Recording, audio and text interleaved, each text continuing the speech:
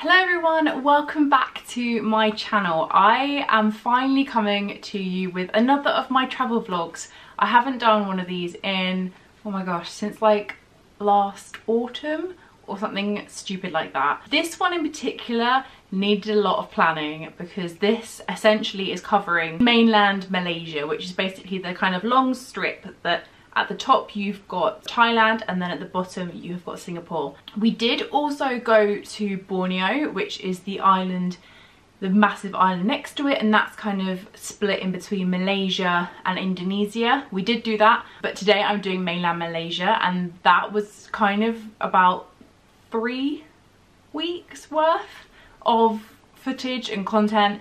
And I've been writing in my notebook all the little things that I wanted to tell you about of our time in Malaysia. So we flew to Malaysia from Indonesia. If you haven't seen any of my Indonesia vlogs, then I will link them below. Now, Malaysia is such an amazing country. It's such a mash of different cultures and religions. And one thing that really stuck with us was how amazingly lovely all of the Malaysian people are. And I think one of the prime examples of this was when we arrived in Kuala Lumpur.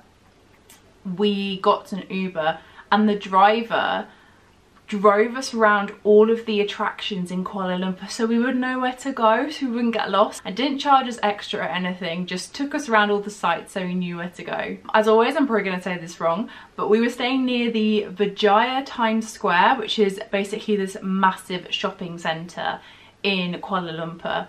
It is honestly huge. It's got some really cool shops in there. It's got like an Avon, which I find absolutely hilarious because I don't think I've ever come across an Avon shop. I've always had the catalogues, so it was really cool. And at the time I was actually working with Avon, which was really cool. Yeah, they had loads of different types of shops. They've also got a massive marketplace in that, I think it's the downstairs, I think it's the whole of the ground floor, and it's called Central Park, and it's all different independent sellers selling clothing, little quirky knickknacks, all sorts of things. The main ways we got around Kuala Lumpur were by Uber, by metro, or by walking. Walking obviously is one of the best ways to see a place, and we walked from our hotel and we headed towards the KL Tower. And you've got the tower, and then you've also got this amazing kind of park around the tower, and it's got like a forest canopy walk, which is really cool. It was just like a little oasis in the middle of a huge bustling city. In the evening we headed to the Petronas Towers. Now these towers are probably one of the main attractions in Kuala Lumpur. It's almost like the postcard of Kuala Lumpur. They're very busy, but at night it is beautiful because the towers are all lit up. It's just, the whole area kind of is quite lit up, so you can take some good pictures. As I said, it's busy, so just to warn you, but totally worth going to. Now, at the kind of base of the towers is a massive shopping centre, and you've got all different types of shops in there as well. You can even go up to a bar up in the towers. You have to be dressed appropriately, which is kind of makes sense. So I didn't have any heels with me, obviously, because who brings heels with them backpacking? Not me. It was kind of a shame. I was even contemplating going and buying something to wear with the dress that I had. In the end, we just decided not to. I think if you kind of know about it and got it planned, totally do it. It sounds really cool. Now, on the other side of the towers, on the side away from the main road, is a huge, I wouldn't say it's a lake. It's basically just a huge kind of pond lake area, and they do water shows that go along with music, which is really amazing to watch, and they go on for ages as well. So I've got some cool footage of that.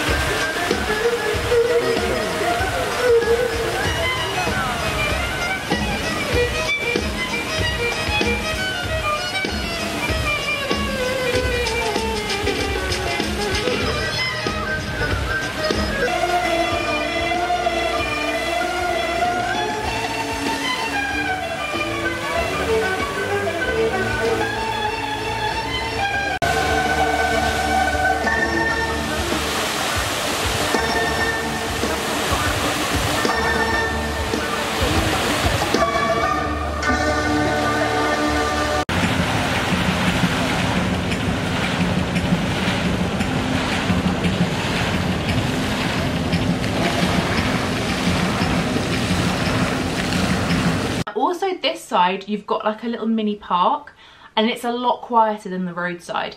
And personally, I found it better to getting pictures here than on the other side, because I could actually get in the photo and get most of the towers in as well. So after a few days in Kuala Lumpur, we caught a bus up to the Cameron Highlands. The Cameron Highlands are in the mountains in Malaysia. And let me warn you, the temperature seriously drops. Obviously we went there kind of in shoulder season, so it was still really warm, but up in the mountains, no.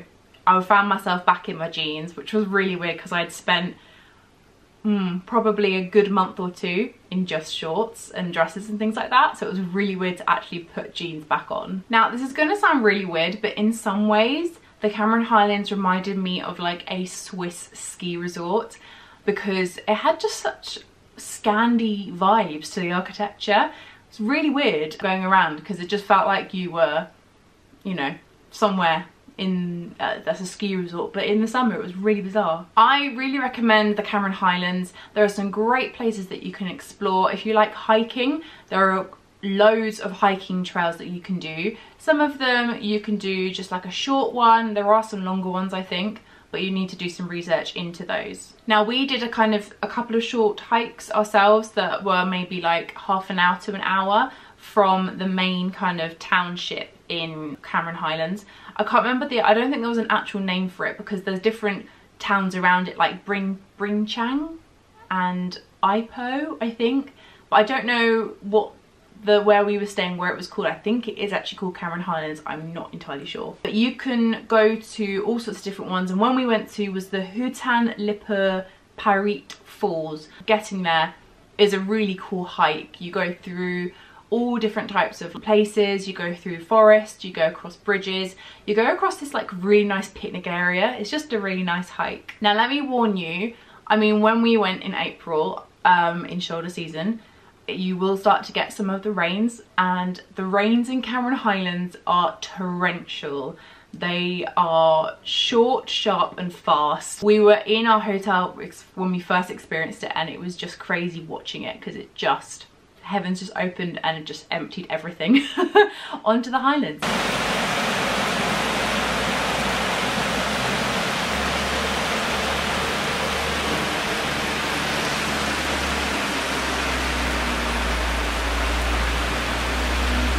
A great way to see the Highlands is by doing a tour, because you can't really get places easily. So the first stop on the tour that we went to was the Poh Temple in the township of Bringchang, as I mentioned before. Now this place is beautiful. We got here, I think it was like 9 o'clock in the morning, and it was deserted apart from us. Which was amazing, obviously, for photos and getting to explore at our own pace. Now this is a Buddhist temple, and inside it you've got kind of different rooms in the main courtyard, and inside you've got these amazing golden statues and shrines, and there's even one room where the tiles on the wall have little Buddhas on. It's just a really nice, little details like that were really cool to find.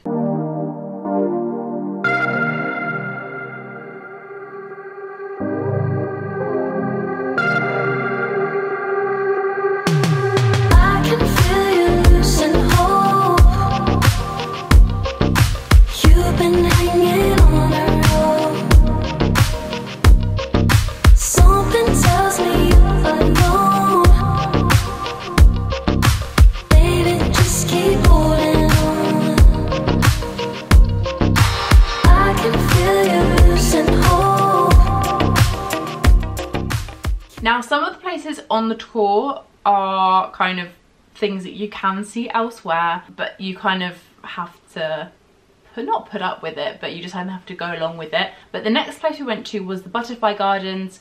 They're beautiful. You can see butterfly gardens most places, but this one has some of the biggest butterflies I have ever seen in my life. Like, they were the size of my hand or bigger.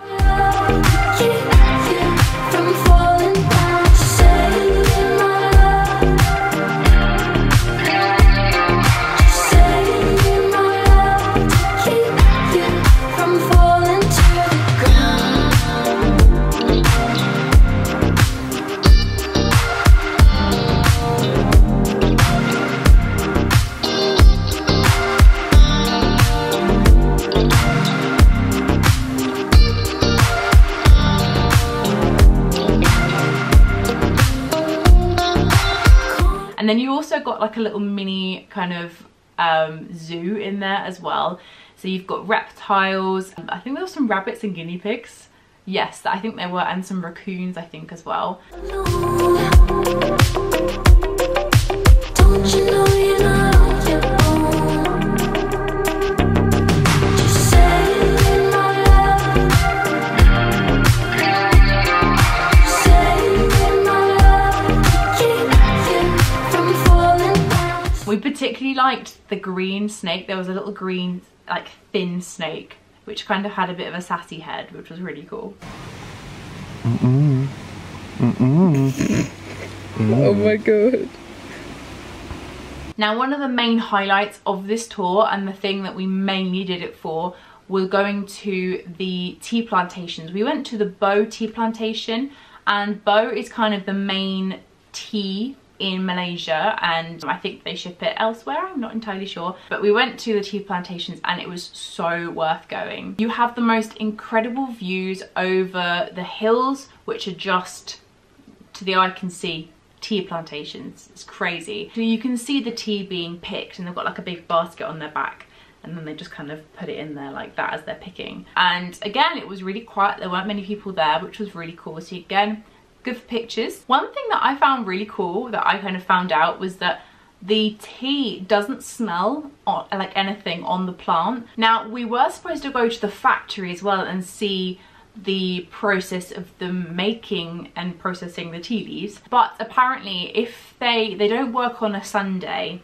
and we did it on a Monday, and obviously because they're not picking anything on the Sunday, on a Monday the factory doesn't open because there's no tea to be processed because no one's picked it the day before. So obviously we could see them picking it ready for opening on Tuesday. The next stop was the Mossy Forest. This is quite far up in the mountains, and it's a really beautiful place. You can take a hike along kind of wooden bridges through the canopy, and the trees are all covered in moss, which is very beautiful. There were some people taking photos on the trees. You're not supposed to actually step onto the trees because it kills the moss and the moss doesn't grow back. Along this trail you can carry on up to, what's it called, Mount Yong Belar, but it's like a 2-day hike. So obviously if you plan to do that, then great, but if you're on like a day tour, don't go farther than like where the bridges stop, because then you'll just keep going and you'll never come back.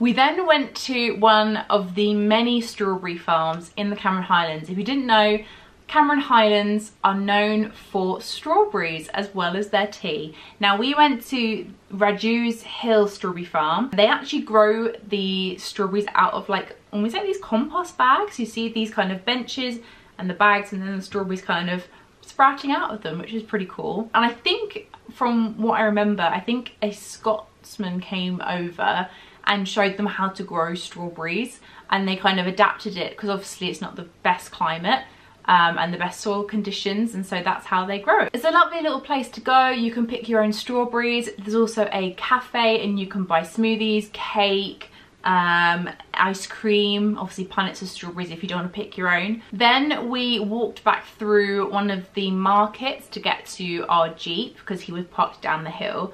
I think it's kind of an incentive for you to go and buy some stuff at the market, but it's fine. They've got to make their money somehow. They were selling all different types of things, from strawberries to flowers to succulents. Oh my gosh, I really wanted to take a succulent home because there were so many and I really wanted one of my own. We then went to Cactus Point, which essentially is a garden centre. This was definitely a filler one. I mean, it was cool because there were loads of different cacti and other succulents and plants, but it's basically just a garden centre. Then we went to the Time Tunnel Museum. This was so cool because I don't think I would necessarily have gone there myself if we were just doing kind of our own thing. There were lots of different memorabilia, but then there was also lots of different exhibits about the history of Cameron Highlands. Now, just a little tip, if you're on one of these tours and they take you to lunch, don't go to the place where they suggest. We did it naively. They take you to kind of like it's not really like a mall, because there is only a few, there's like a handful of restaurants, and some shops as well. We found the food wasn't great and it was really overpriced, and I think we could have got something nicer and cheaper elsewhere, but at the time we just went with it, and then we went to pay and we were like, okay, this is really overpriced. So just a little warning, go and find your own food. Don't necessarily go with the recommendation, because they basically get like a commission for taking their tour group to that restaurant. We then got on another bus to Georgetown on the island of Penang. Oh my gosh, this place was probably one of my favourite places in the whole of Asia. Again, it's such a mash of different cultures and religions, but in quite a small area. So like you can walk around a corner and there'll be a Chinese temple, and then around the corner there'll be a mosque, around the other corner there'll be like a Buddhist temple, and then you've got a huge mix of like great food scene, street art. It's just got everything.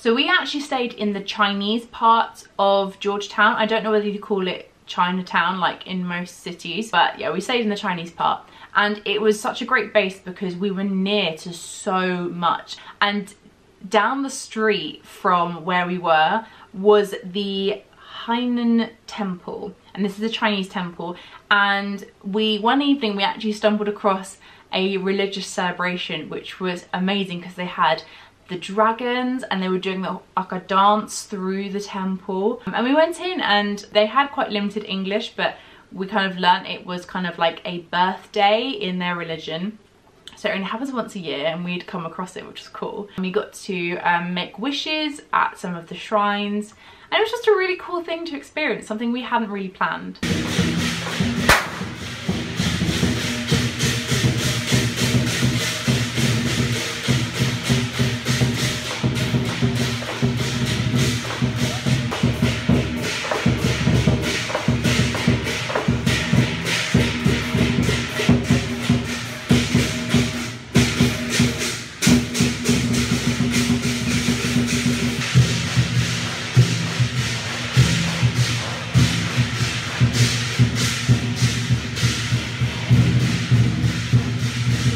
One of the places we really wanted to go to was the Pinang Peranakan mansion. Now this is a 19th century mansion, and you can go in and you can experience what life was like for an upper class family. Now they run regular tours for free. Obviously you pay a ticket to go in, but they have lots of different languages for these tours. So if you manage to get on one, highly recommend it. And the tour guide we had was so enthusiastic as well. He was great. I really recommend, if you can get a tour, go on one of the tours.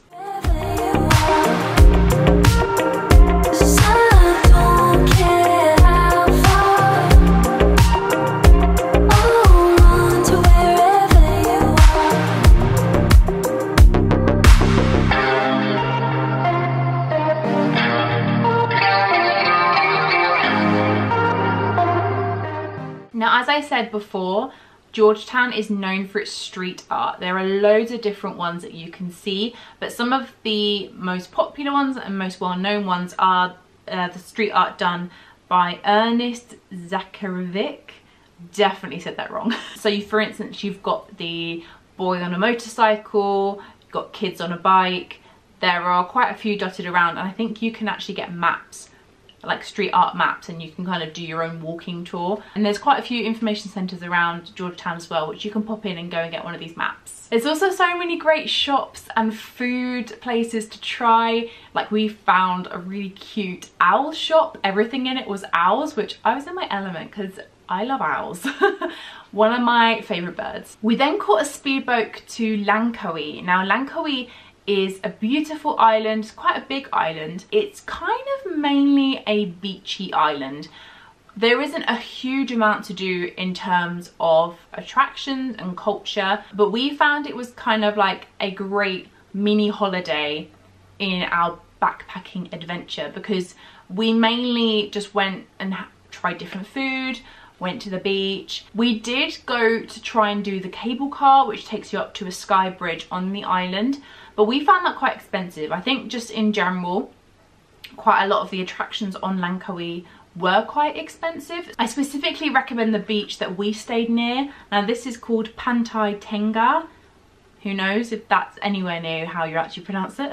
Now this beach is huge. It is so wide that it never really feels full. Even at sunset, which is probably one of the best times to go, is when all the locals go and you just go and watch the most amazing sunset. After a couple of days on Langkawi, we then travelled back down to Kuala Lumpur, because we were flying from Kuala Lumpur to Kota Kinabalu on Borneo, which was kind of our next stop. We loved Kuala Lumpur. Again, probably one of my favourite cities in Asia.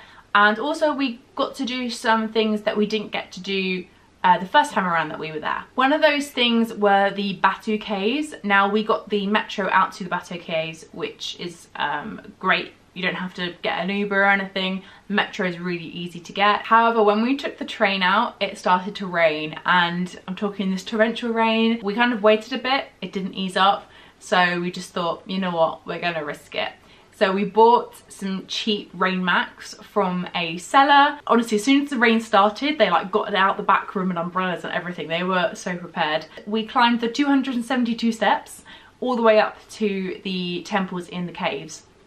Now this was before the steps were painted.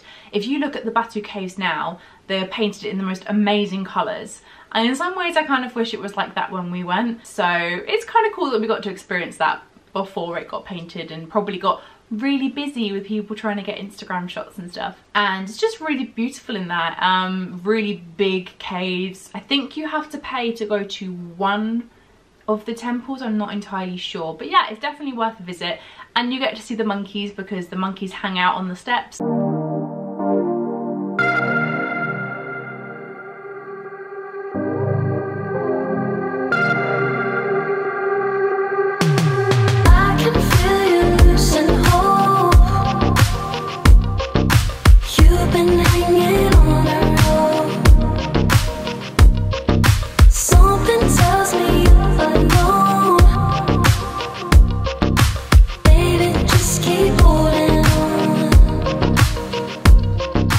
And then from there, we flew to Borneo, which will be my next travel vlog.